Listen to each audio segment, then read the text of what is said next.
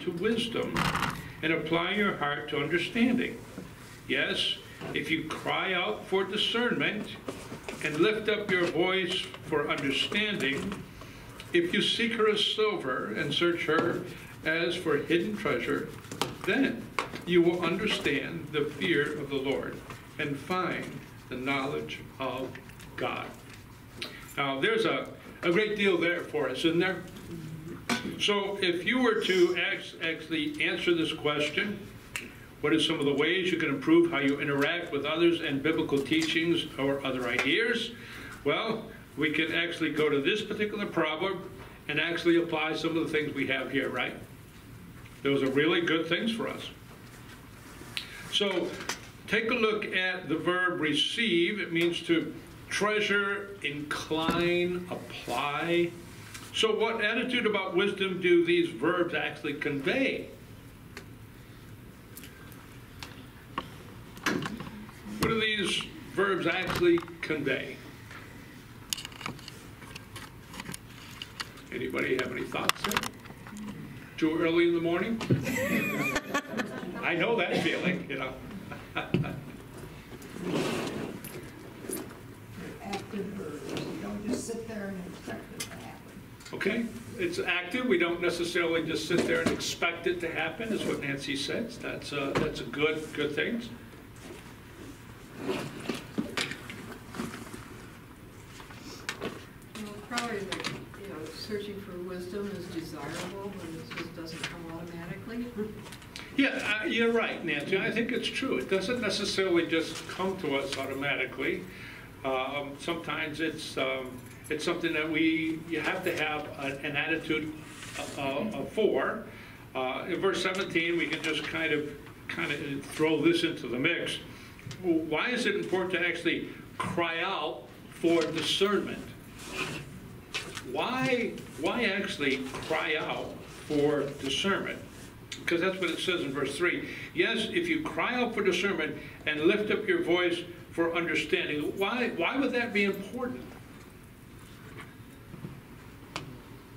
What verse, where are you at in the Bible? So we're at Proverbs chapter 2. We looked at verses 1 through 5, and we're looking at verse 3. And the question is, along with verse 16, is why is it important to cry out for discernment? Anybody get it? Well, I'm speaking only for myself because I'm an idiot. I need it. It's an interactive thing. It's if you do, then I'll do. It's an interactive thing. But if all of our help has to come from God. Right. So okay. If we lack knowledge, He can give it to us. Okay. We yearn for the Holy Spirit's direction. Okay.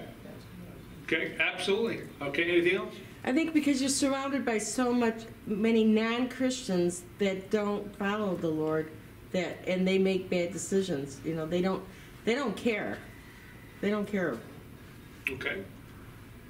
How asking God to help you how to approach that person and to bring to mind the right Bible verses. Okay. Share. All right. Those are all fine answers?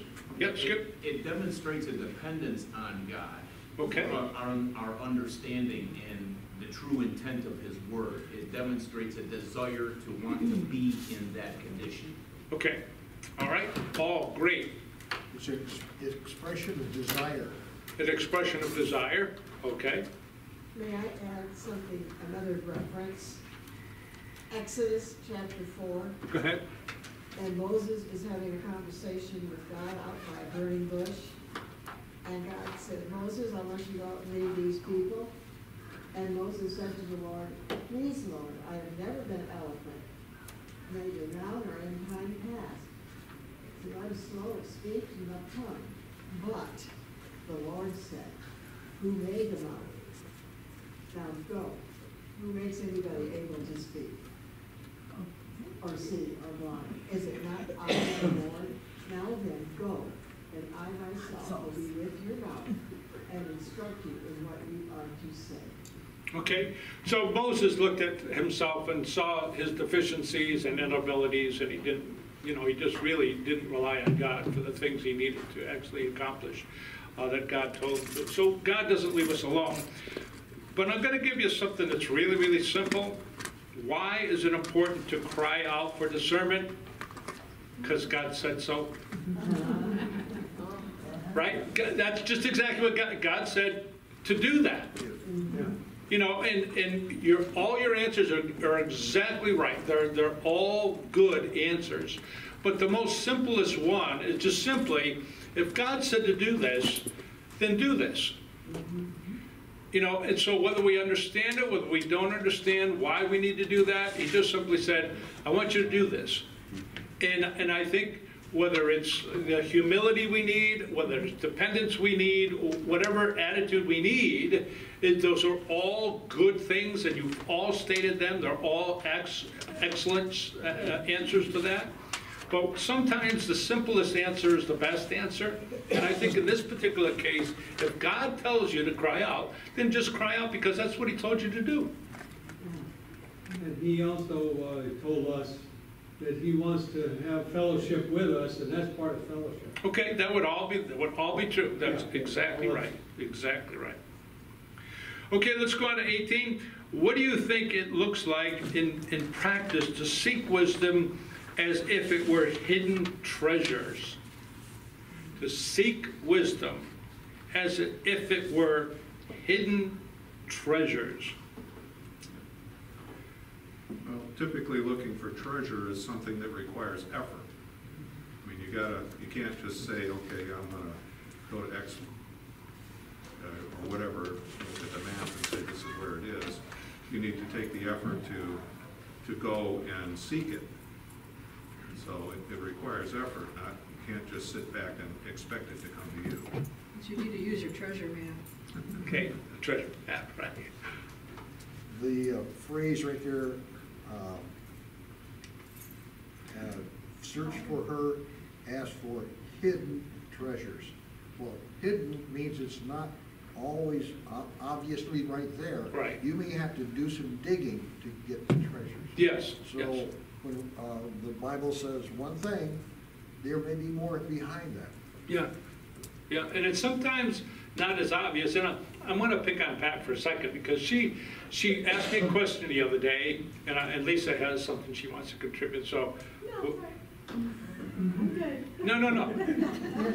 But Pat asked me an interesting question, and I really didn't know how to answer that one because I was more familiar with the other passage. So she was asking me about, in Titus, the requirements for an elder, and it actually talks about one of the requirements, that your children are believers. So when you look at the Titus passage for the requirements for an elder, it specifically says that your children are believers.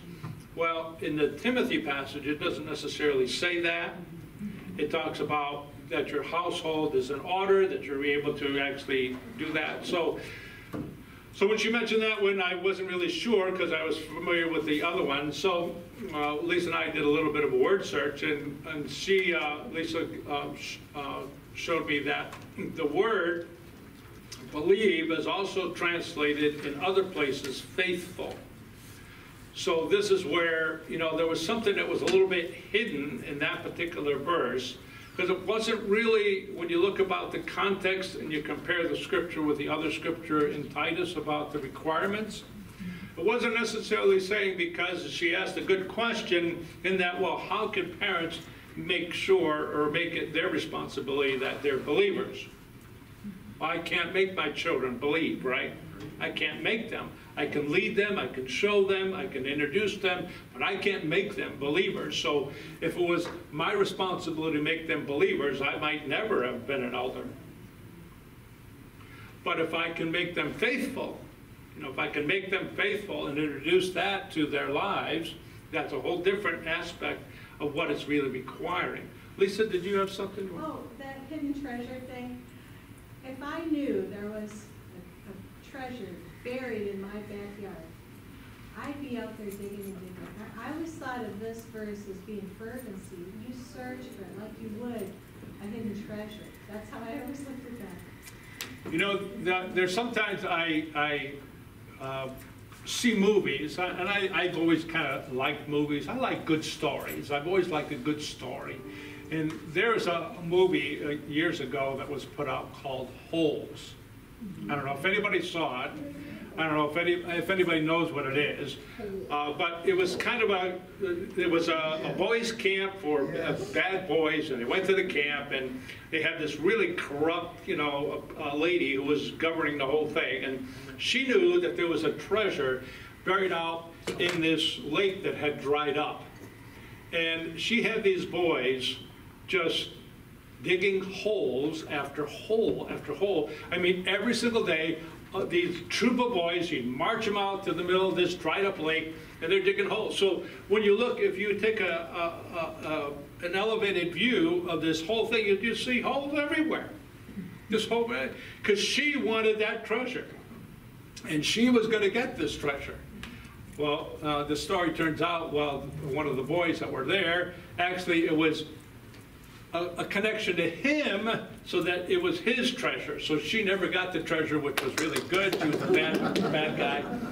But anyways, when I think of, something that's hidden and something, a treasure, and you're seeking it, this movie always comes to mind, because these boys were always out there. Now, they didn't want to, but this lady wanted that treasure, and she was going to get this treasure, and she didn't care what happened to these boys, but she wanted this treasure. So hole after hole after hole after hole after hole was dug. And it's even more than your backyard. If you had a whole dried lake, and you're going to dig up that entire dried lake, and you're going to find that treasure. And she looked for anything that would give them an inkling of where this treasure would be. So if it's a little tube of a little tube of lipstick, or a coin, or anything, and okay, dig further, dig more. And they just dug and dug and dug. And I don't think there's too many people, and I don't think I'm necessarily like that either, but to seek wisdom as hidden treasure is sometimes I don't see as much value in it as I think the Lord does.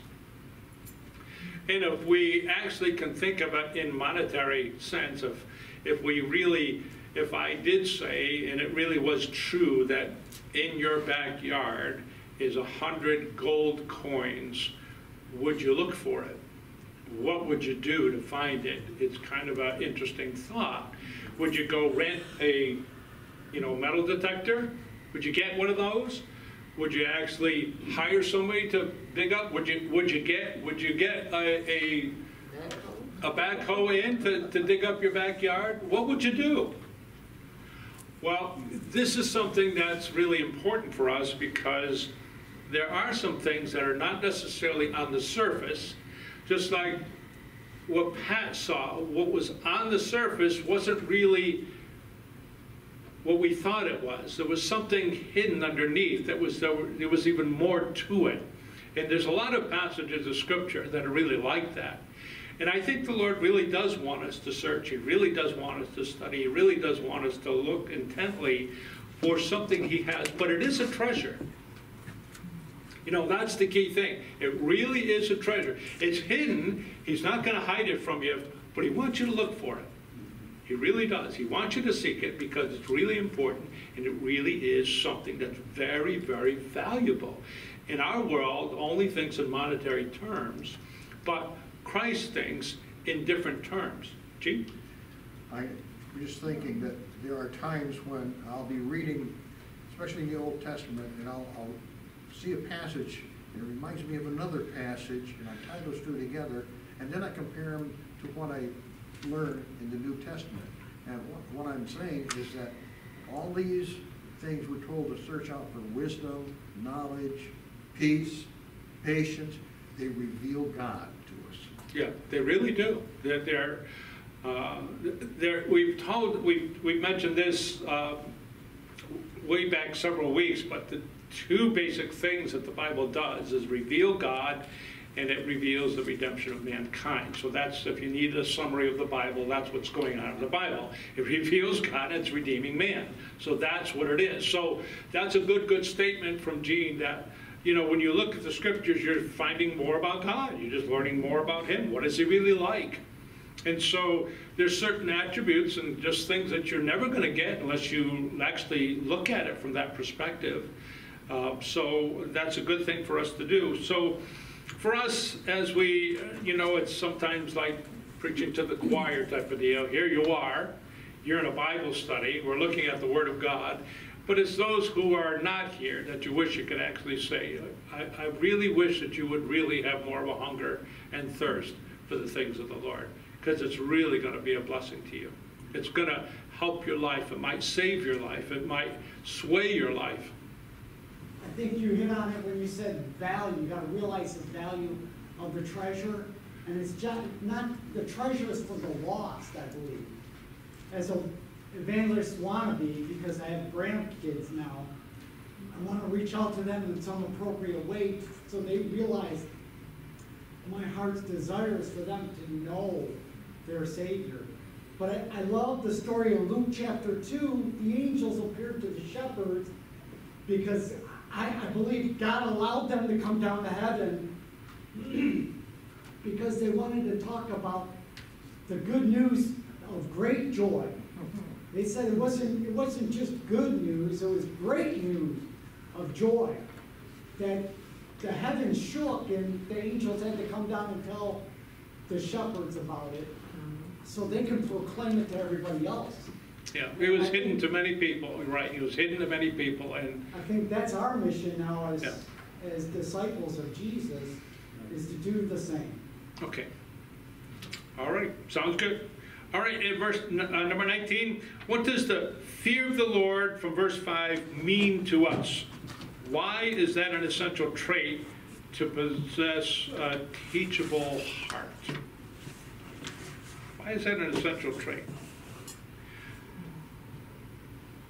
So verse 5, it says in Proverbs, then you will understand the fear of the Lord and find the knowledge of God. So there's a couple of things there.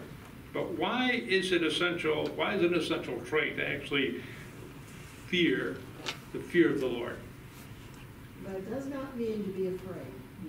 It means to honor, to accept him and put him first. Be in awe. Respect. Well, but if you fear the Lord, then you're willing to learn too. You know, if you hear people, I mean, I was with a lot of people yesterday that don't follow the Lord, and this woman threatened, her son turned into a girl, and she's a mama bear. If you say anything against my son, I'm gonna scratch your eyes. It's like, you don't fear the Lord? It's like, here's my eyes, go ahead, scratch them out. You should be fearing the Lord. It's not what we say, it's what God says. Yeah, there's an element where I understand what's being said as far as honoring the Lord, but there's an aspect of fearing the Lord that he is so great, he is so powerful. I'm a little bit nervous in front of him. I am fearful of him. And it's not that I'm fearing that he's going to strike me dead or do whatever, you know, do something harmful to me. But when you're in such majesty, when you're in such holiness, you know, I've never really experienced that. I've never really experienced that kind of glory, honor, majesty, holiness. And so everyone that I kind of look at in the Old Testament who's really faced God, what did they usually do? Yeah, they kind of fall on their face. Was Daniel kind of shaking in his boots when he was talking before the Lord? Yeah, I think so. I mean, there's many people in the Old Testament that are quite fearful when they're before the angel of the Lord. You know, it's kind of a frightening thing. And so I understand the statement that it's not being afraid, but yet there's a little bit of terror there that I think is reasonable for us to have. And I would take fear to mean just that, fear. Not as though we are facing a judge, but even my father, when I was a little boy, when I knew I had done something wrong, I was a little bit nervous about that. Don't you think? Now, he's still my father. I know he's not going to kill me. But I knew I was probably in for it. And, you know, that made me fear him. And I've always thought there's nothing wrong with a child having a healthy fear of their particular dad. I always thought that was a good thing. I didn't think it was a bad thing. Now, if they're afraid of their dad, that he's going to beat them up, that's a different thing. But as far as having a respect, having a concern that, you know, discipline's going to come my way from this guy, there's a respect, there's a kind of fear that's a healthy fear. We're not talking about the fear of facing the judge of the universe. We're talking about a healthy fear like a child would fear a father who's just in that position where you might be in trouble. Yeah, I was just going to say that it's akin to as far as the parent-child relationship or the father-child relationship, that fear is a healthy fear in that it's the same thing with God. You don't want to disappoint your father. You don't want, and you have that fear of disappointing or falling short of the expectations. And that fear can enhance your conduct. You know, you let the Holy Spirit work in you, and it can put you on a better track to not cause disappointment to either your earthly father or to your heavenly father first. Yeah, and I'm going to take this in a little bit different direction. That's absolutely true, absolutely true. But a little bit of fear helped my boys to be teachable. Absolutely. Right?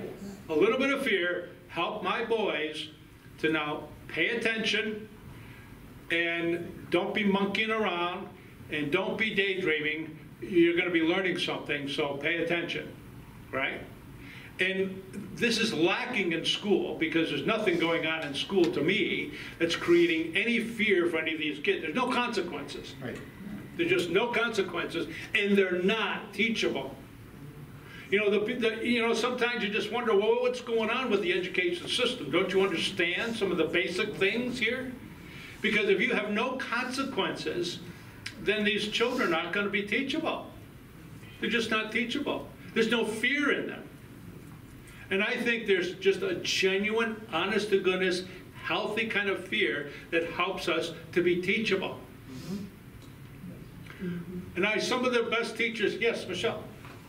I see one of the other things too, it's not just the fear of the teacher themselves, it's respect of their fellow classmates.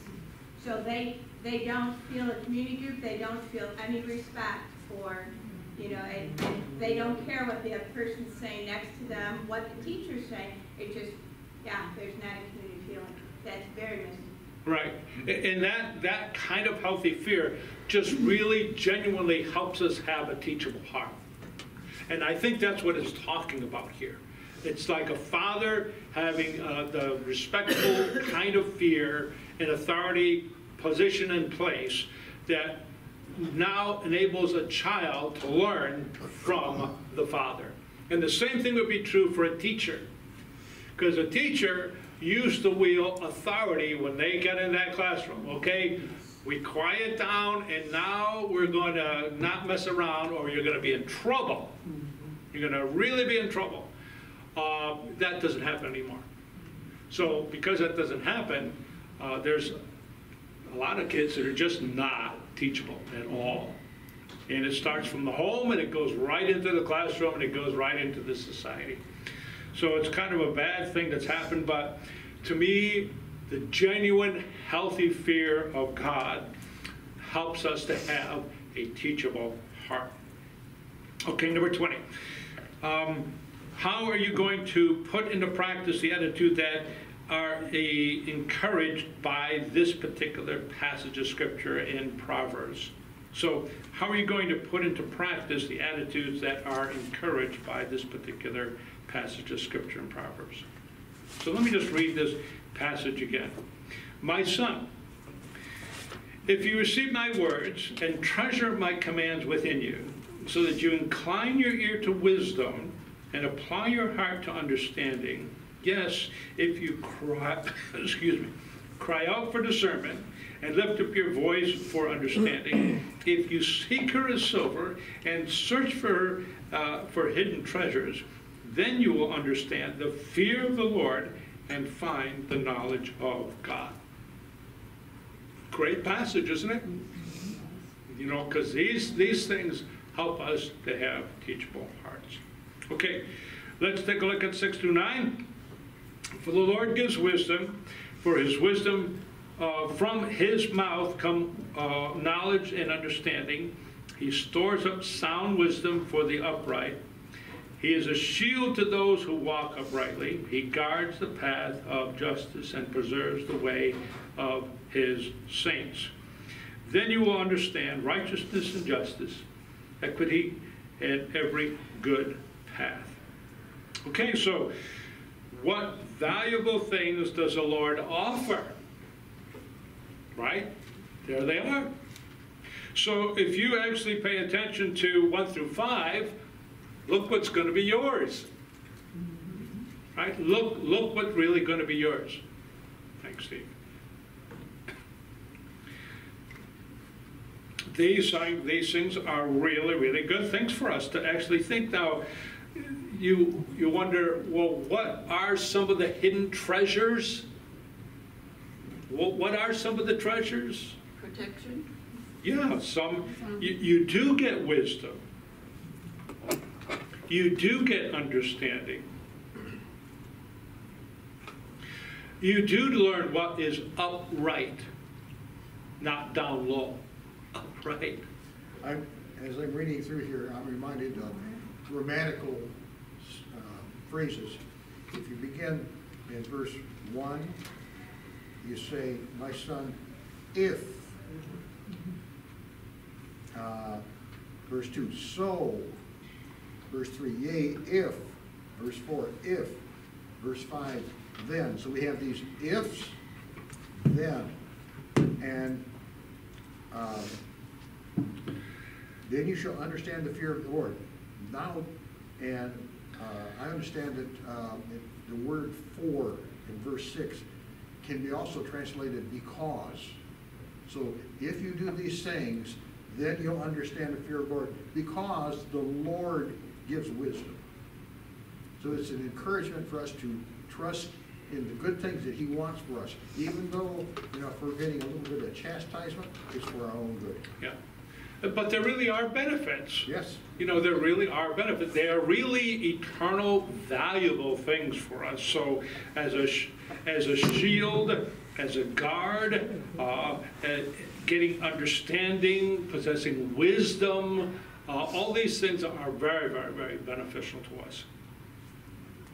And so when you have the kind of heart that actually is developed through 1 through 5, then you get the benefits of a 6 through 9. 22. Why do those things come only to the person who is teachable? What this is inferred about those who are not teachable. And remember, this goes back to our original point. There's good ground, you know, in our parable. There's good ground. And we've kind of used the rabbit trail and got off on this good ground to actually see, well, what brings about good ground? How do we get good ground? And really, we're talking about a kind of ground that has a teachable heart. So when the seed falls on it, it produces 30, 60, 100-fold. Well, how do we get that? And how? Let's not get the 30-fold. Why don't we try to get the 100-fold? How are we going to get the 100-fold here? How are we going to get that much fruit out of this one little seed? Well, you have to have a certain kind of heart. And so we just took off, and we're just looking at, well, how do we get this kind of heart that really produces a great deal of the things that God would have it produce? And so you got to have a kind of heart. If you don't have this kind of heart, then you're not going to be teachable, and you're never going to have the kind of heart that's going to be good. good soil. And number 3, what is the value and understanding of righteousness and justice? We'll look at our own society. No righteousness, you're not going to get any justice. And number 4, 24, what was the most important thing for you about teachability in our study? Anybody have any thoughts? Anything that was important, learned, thought about, discussed? Anything come to mind? Surface reading means minimal results. But digging, the more you dig, the deeper you dig, the more you receive, the more wisdom you gain, the more God can change your heart. Okay. Okay, anything else? Guard my heart, make sure that I am teachable. Yeah, that's a good thing. A teachable heart is really a good thing. The whole concept of teachability really, really struck out to me, because then, I mean, I'm willing to learn. I try to be as willing as much as I can, but it also helps me relate to other people. Why are they not accepting? Why are they not learn? You know, why are they like they are, not willing to listen or learn anything? They're just not teachable. Right. Right. And that was the whole point of the soil in the parable. Right. Is to get us to a good heart. And the only way you're going to have a good heart is to have a teachable heart. So that when the Word of God falls on that kind of heart, it actually produces what God calls it to produce. And so, you know, for you and I, you know, there's things that we hear all the time. You know, how long have you been going to church, and how many Bible studies have you been in? Man, we ought to be golden, right? We ought to be the best fruit producers anywhere.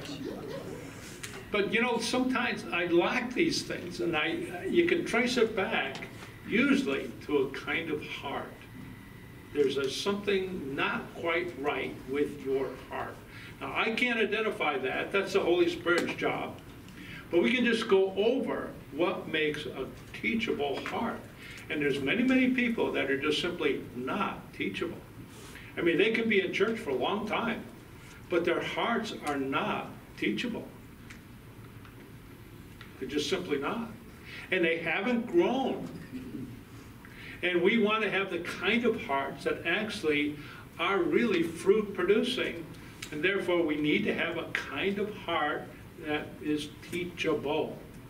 And, you know, and we know that some things that comes across pulpits or in Bible studies, it's not always exactly right all the time.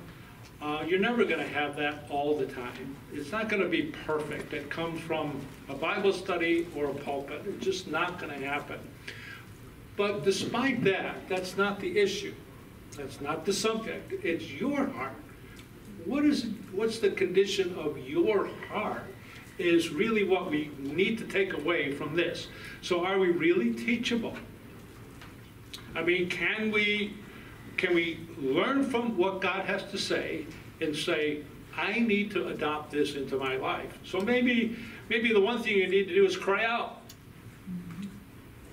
You know, maybe be a crybaby. You know, really cry out. You know, this is what I need, Lord. I really need to work. I need you to work in my heart so it's in a condition that I actually can produce something here in my life. So that would really be something that would be really, really good for us to take away from a Bible study, so that you're just not, right, going in one ear and out the other. Yes, Gene. If we come down to verse 11.